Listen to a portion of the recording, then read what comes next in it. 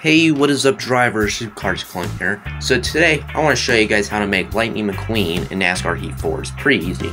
So, first thing you gotta do, click on the series/manufacturer, click on the Monster Energy Cup series, and then click on the Chevy.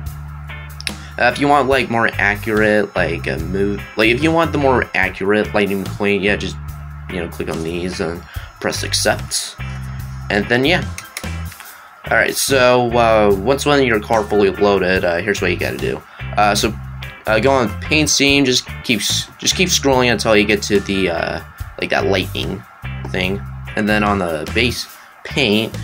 So you see how you see like these darker colors. You just keep scrolling until you get to this beautiful red that you see here. Same thing for stripe 1. Now for stripe 2, pretty much just click on the brightest yellow, and then yeah, just do the same thing for stripe 3. For the 95, yeah, just keep so you could do what you want with this, although I just prefer this style. Just looks more sporty.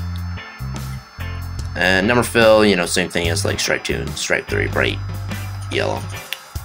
Okay, rim style. Alright, so yeah, just keep scrolling until you get to the red with the yellow ring. Or if you want to, you could just do red, but if you want the more Lightning McQueen style, just do the rim, even though you're not going to even be able to see it rolling.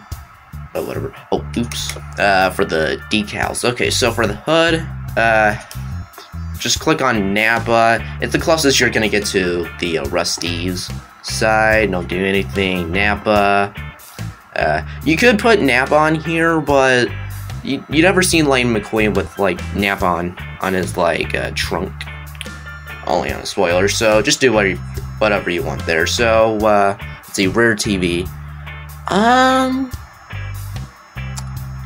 I mean, I guess you can, but I mean, the only thing you really see on Lightning McQueen on its back is pretty much the number. And then yeah, pretty much when you get done with that, you're pretty much ready to go. And trust me, Lightning McQueen would look great in races. So yeah, hope you guys enjoyed this first tutorial I did, and see you guys drive on. Peace.